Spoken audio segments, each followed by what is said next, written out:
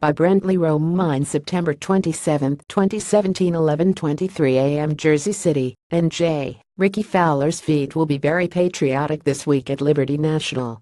Fowler will wear custom red, white and blue versions of the Titan Tour Ignite and Titan Tour Ignite hit-up shoes as he competes in the 2017 President's Cup.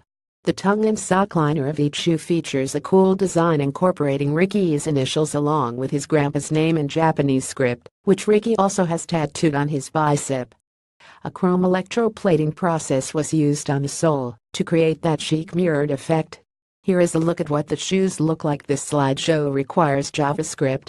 2017 President's Cup, Fashion blog, President's Cup, Puma Golf, Rickie Fowler, Fashion.